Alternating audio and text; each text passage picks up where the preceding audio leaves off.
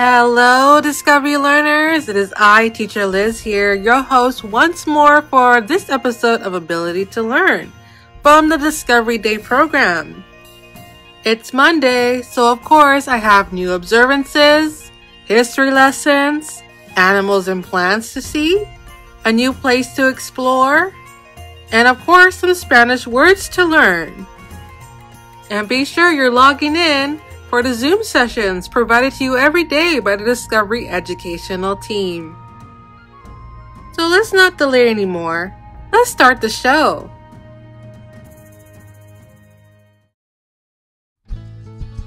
And now for our daily observances.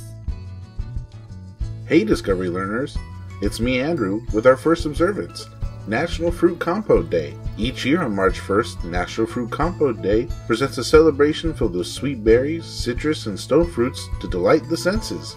The word compote is French for mixture. A compote is dessert originating in 17th century France. The French believed that fruit cooked in sugar syrup balanced the humidity's effect on the body and led them to invent compotes. Recipes call for whole pieces of fruit or mixtures of fruit and sugar syrup. The whole fruits are cooked in water, with sugar added, with spices that complemented the berries or fruits in the compote. Common flavors in compotes are vanilla, lemon peel, orange peel, cinnamon sticks, cinnamon powder, cloves, ground almonds, grated coconut, candied fruit, and raisins. Compote is a very diverse food. You can serve it warm or cold. The French initially served compotes in the afternoon with a snack with sour cream and biscuits. During the Renaissance, people began serving compotes chilled at the end of dinner. Because of its simplicity, inexpensive ingredients, and no dairy products, the compote became a staple of Jewish households throughout Europe and was considered part of Jewish cuisine. Fruit compote is often topped with whipped cream, cinnamon, or vanilla sugar. It is also sometimes prepared using dry fruits soaked in alcohol, like rum, so it becomes a saucy dessert. How can you observe National Fruit Compote Day? Well, you can try a compote for the first time, or if you know what a compote is and have had it before, you can try your favorites. Let us know in the comment section below if you've ever had compote before, or which one's your favorite. This observance is National Horse Protection Day. March 1st highlights the plight of the horses in America and beyond. The day aims to help thousands of unwanted horses in this country find forever homes. The horse holds a legendary mystique in the American culture. In North America, the legendary horse is embedded in our culture and runs deep in the roots of our history. As the country grew, our indebtedness to the horse grew too. While few people see the horse as much more than a recreational animal, they still serve on work ranches. As therapy animals, horses relieve the symptoms of PTSD, anxiety, and other disorders. However, despite their legendary status, many go unwanted, abused, or neglected. National Horse Protection Day is about addressing those issues. Several organizations support horse rescue, rehabilitation, and adoption. Their programs offer shelter and veterinary care for horses that have been neglected or abused. Many of them provide sanctuary where the horses live out the remainder of their lives. Once rehabilitated, many of the horses can become available for adoption. I wish I had a big enough place for a few horses. All of these services require funds, volunteers, and education for the general public. Food, medical supplies, shelter, and the training and time and money it takes, depending upon the condition of the horse, costs add up. How can you observe National Horse Protection Day? You can help spread awareness. You can start by sharing a story in the comment section below about your favorite horse movie. Our next observance is Peanut Butter Lovers Day. March 1st was made for National Peanut Butter Lovers Day. Peanut butter. One day is not enough to recognize peanut butter. The goober has been paired with so many things with tasty results. You know, peanut butter doesn't just make a great sandwich. It's also pretty interesting too. It takes about 540 peanuts to make a 12-ounce jar of peanut butter. One of my favorite candies, the Reese's Peanut Butter Cup, was introduced to America in 1928. The oldest operating manufacturer and seller of peanut butter has begun selling peanut butter since 1898. An old TV show called Mr. Ed used peanut butter to make it look like the horse was talking. That's wacky. And us Americans spend almost $800 million on peanut butter every single year. That's crazy. But you know what isn't crazy? Putting a comment down below in the comment section telling us what kind of peanut butter is your favorite. I like chunky, paired with grape jelly.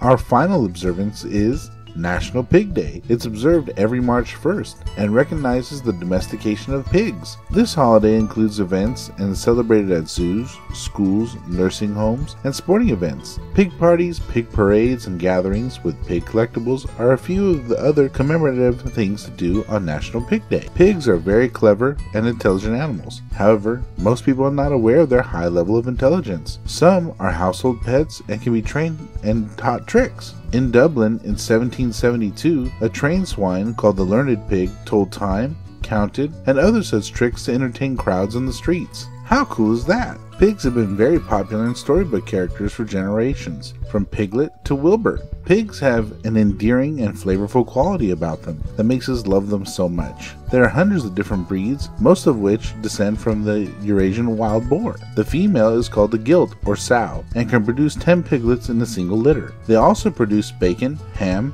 baby back ribs, spare ribs, sirloin, pork belly, and many more delectable barbecue items. It would be a shame not to honor the swine on this day. How can you observe National Pig Day? Well, you can cozy up and watch one of your favorite pig movies, like a Winnie the Pooh movie or Babe, Pig in the City. Let us know what you're going to do in the comment section below. On this day in history. Today, on March 1st, 1872, Yellowstone becomes the world's first national park. Also today, March 1st, 1941, Captain America, created by cartoonist Joe Simon and Jack Kirby, is first published by Timely Comics. Wow, isn't history awesome? Notable figures born on this day. Our first notable figure born today is Ron Howard, born March 1st, 1954 in Duncan, Oklahoma. This American director, producer, and actor first became known as Andy Griffith's son Opie on The Andy Griffith Show. He also played teenager Richie Cunningham on Happy Days. His 2001 film, Beautiful Mind, received the Academy Award for Best Picture and earned Howard the Academy Award for Best Director. He also directed films such as Apollo 13 and Dr. Seuss's How the Grinch Stole Christmas. Before he was famous, he studied film at University of Southern California, but dropped out before graduating. And unbeknownst to most people, he served as executive producer and narrator on the popular comedy series Arrested Development. He turns 67 years old today. Happy birthday, Ron. Our next notable figure born today is Don Lemon, born March 1st, 1966 in Baton Rouge, Louisiana. This American news anchor who rose to fame by hosting a popular CNN newsroom program. He had previously worked for both NBC and MSNBC. Before he was famous, while attending Brooklyn College, he began his journalistic career as a news assistant on Channel 5 in New York City. He turns 55 years old today. Happy birthday, Don. Our next notable figure born today is someone all you wrestling fans may know pretty well, Booker T. Born March 1st, 1965 in Houston, Texas. This American wrestler is also known as King Booker. He won more than 30 championships in the WWE, WCW, and the TNA, also credited for creating the Spinaroonie. Before he was famous, his parents unfortunately died when he was 14 years old. But that's when his older brother stepped in and raised him and his siblings. Him and his brother, Lane Stevie Ray Huffman, formed the Harlem Heat, which won an unprecedented 10 WCW World Tag Team Championships. He turns 56 years old today. Wow! Happy birthday, Booker T. Another notable figure born today is Lupita Nyong'o. Born March 1st, 1983 in Mexico City, Mexico. This Mexican/Kenyan actress made her film debut in the powerful 2013 film 12 Years a Slave, for which she won an Oscar for Best Supporting Actress. She also portrayed the character Maz Kanata in Star Wars, and Nakia in Marvel's Black Panther. In 2019, she starred in the horror film Us. Before she was famous, she graduated from Hampshire College with a degree in film and theater. Later, she attended Yale School of Drama. She turns 38 years old today. Happy birthday, Lupita. And our last notable figure born today is Justin Bieber. Born March 1st, 1994 in London, Canada. This Canadian pop singer is a sensation who propelled into fame after his 2010 YouTube video single, Baby, which actually became an international hit. His first album, My World 2.0, debuted at number 1 in the US Billboard 200 and went on to sell over 5 million copies worldwide. Subsequently, his next 3 studio albums debuted at number 1 in the US Billboard 200, making him one of the world's best-selling music artists. Before he was famous, he kept singing his aspirations to himself when he was younger, and played chess, soccer, and hockey until uploading a cover of Neo's So Sick onto YouTube in 2007. His album, My World 2.0, was nominated for a Grammy Award for Best Pop Vocal Album in 2011. He turns 27 years old today. Happy birthday, Justin. Happy birthday, everyone.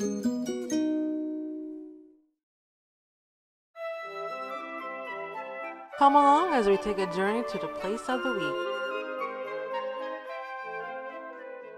This week we are traveling to Argentina. And you hear that instrumental music in the background? But of course, that's the national anthem of Argentina. Sounds delightful, doesn't it? Now let's take a deeper look at the national flag. This horizontally striped blue, white, blue national flag also has a brown bordered central golden sun. The story behind the sun on the flag comes from when they first proclaimed independence from Spain. The sun on the flag is called the Sun of May, which was added to the center of the flag in reference of the events of May 1810, when the sun supposedly shone through the clouds. This current iteration of the flag has been in use since February 25th, 1818. Wow, pretty neat. And actually, a lot of the flags in South America and some flags in Central America have baby blue and white on them. Pretty interesting. Let's go ahead and move on to learn more about Argentina. Argentina is a country located in South America. It covers the most of southern portion of the continent. It's also the world's 8th largest country. To give you some perspective, it occupies an area more extensive than Mexico and the U.S. state of Texas combined. Argentina also claims portion of Antarctica, as well as several islands in the South Atlantic. Argentina's official name is República Argentina, which means Argentine Republic. Its form of government is a federal republic with 2 legislative houses, the Senate and the Chamber of Deputies. And its official head of government is a president. Argentina's capital is Buenos Aires, and the official language spoken is Spanish. The most popular religion in Argentina is Christianity, and its main monetary unit is the Argentine peso. $1 US equals 89 Argentine pesos. Wow, you could buy a lot of stuff over there for $1. The current population in Argentina is 43,377,000 people. Argentina also has a total area of 1,073,520 square miles. And like I had stated earlier, that is roughly about the size of the U.S. state of Texas combined with the country of Mexico. That is big. The main exports of Argentina are oil. Next is corn. And the most money-making Argentinian industries are banking, followed closely second by food processing and packaging. Wow, Argentina sounds like a pretty neat place. I never heard of that musical, Evita? That takes place here in Argentina, in Buenos Aires to be exact. Wow, sounds like a pretty neat place, and I can't wait to teach you more. So be sure to tune in every day for Ability to Learn as we teach you more about Argentina. Here is the animal of the day. Today's animal is the pig. It is an even-toed ungulate that belongs to the family of pigs. Domestic pigs are a subspecies of wild boar. It has been domesticated 13,000 to 12,700 years BC. Separate domestication of pigs took place in China 8,000 years ago. There are more than 500 types of pig, and 2 billion pigs around the world today. They are kept in farms mostly as a source of meat. But domesticated pigs make great pets. They can be 35 to 71 inches in length and weigh from 110 pounds all the way up to 770 pounds. Pigs have thick pinkish and brownish skin covered with sparse hair. Some have little spots all over them. They have a distinct look with a large head, elongated snout, small eyes, triangular ears, and a large body with short, stubby legs. Pigs have large, round discs of cartilage on top of their snout, which are flexible yet rigid. They use it for digging in soil when they search for food. Pigs have even been trained to sniff out truffles, the most expensive type of mushroom. Pigs are omnivores, which means they like to eat different types of vegetables, fruit, bugs, fungus, and roots, aka meat and plant eaters. Pigs have 44 teeth. Canine teeth in males are even transformed into large tusks. Pigs are very intelligent and curious animals. According to some studies, pigs are smarter than a 3-year-old kid, or dog.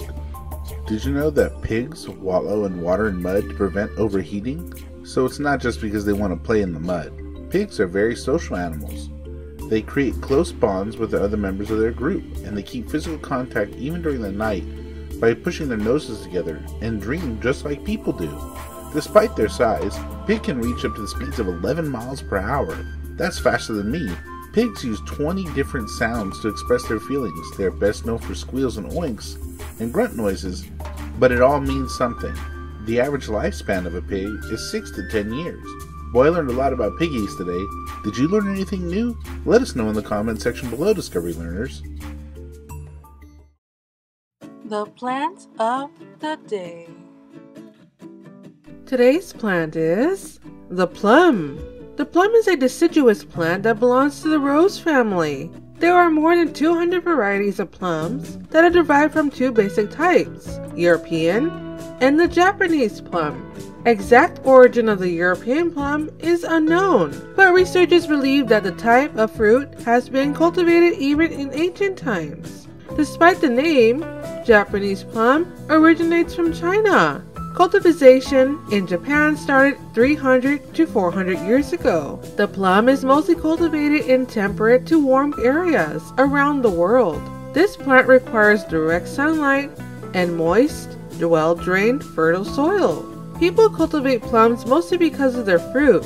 Some varieties of plums are cultivated for ornamental purposes because of their beautiful flowers. Here are some interesting plum facts. Plums usually grow around 10 to 20 feet in height and develops the crown of the same dimensions. The plum tree itself has reddish to brown bark that is smooth in young trees and furrowed in older trees. Shape and size of the leaves depend on the variety. Some types of plums have oblong leaves with pointed tips, while others have oval leaves that are serrated on the edges. Leaves are usually about 2 to 4 inches long and green in color.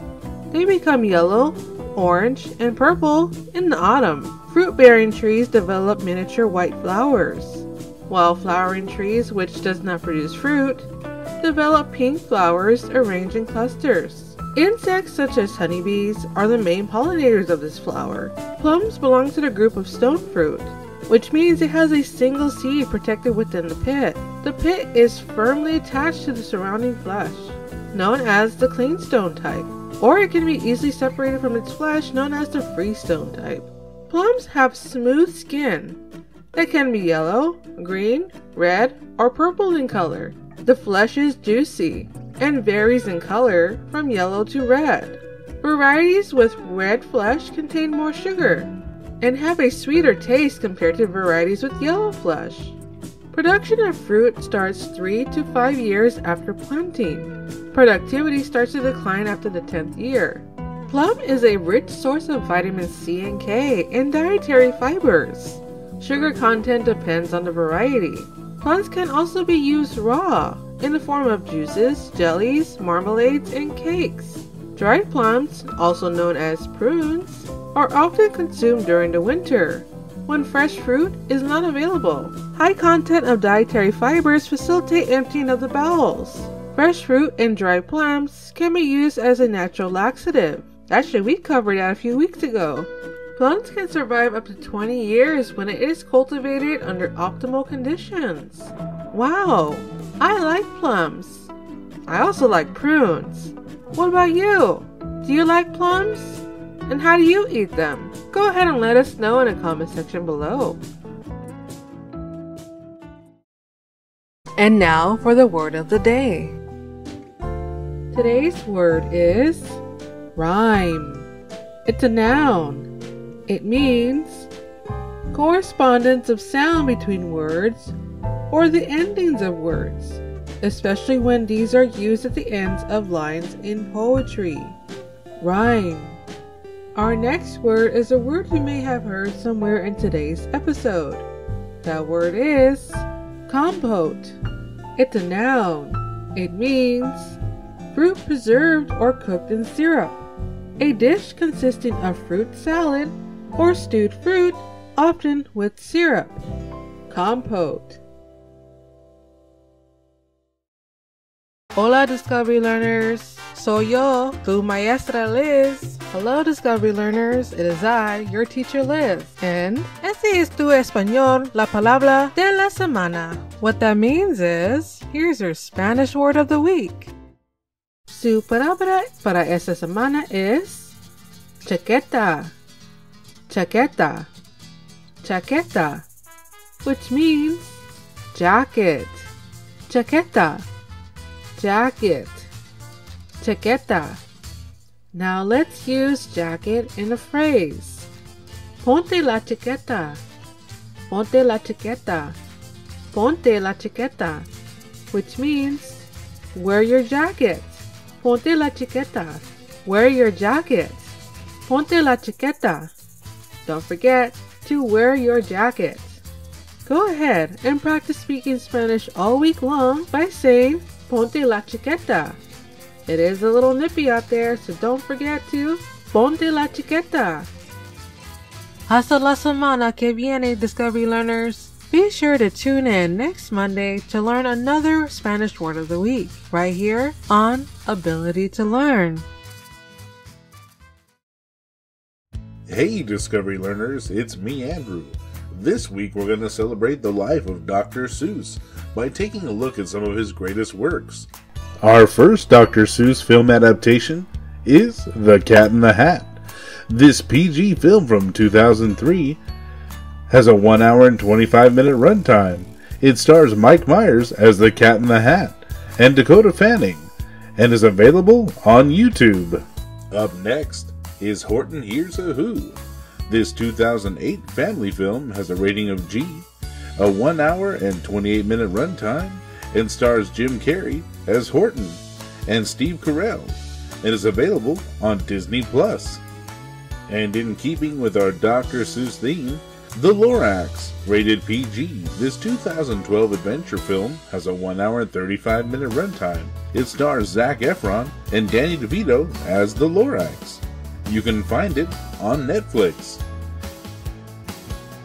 Let's take a deeper look at this cinematic work of art. This week's cinematic work of art is The Grinch Who Stole Christmas, rated PG, from the year 2000. It has a 1 hour and 44 minute runtime and was directed by birthday boy Ron Howard, narrated by Anthony Hopkins, and stars Jim Carrey as the Grinch and Jeffrey Tambor as the mayor. The Grinch Who Stole Christmas, one of my favorite things to watch on Christmas, and this iteration in particular.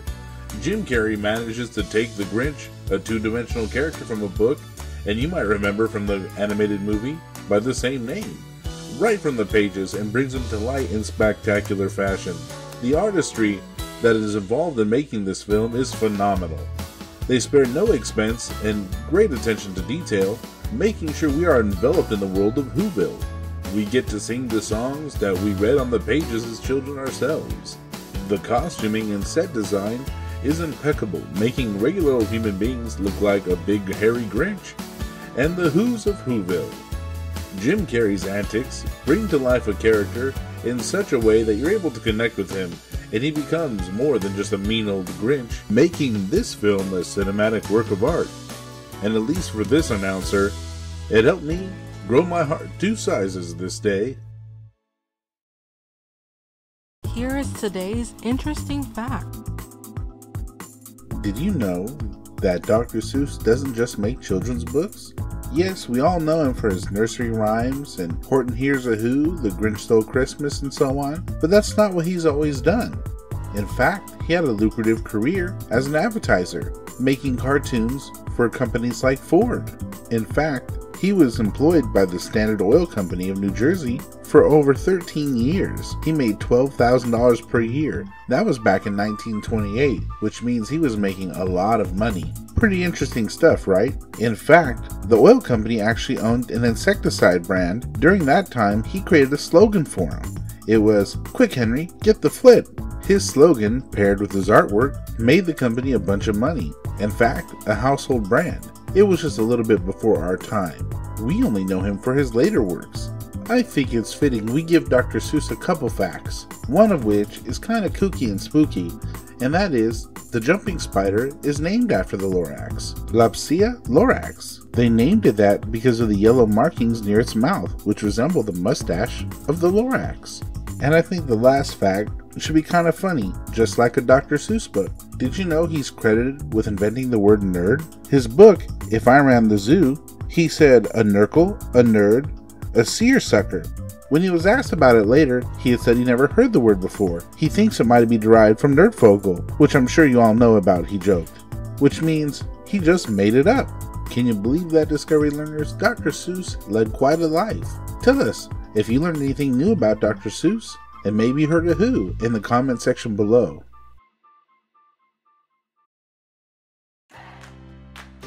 Aw, we all know what that song means.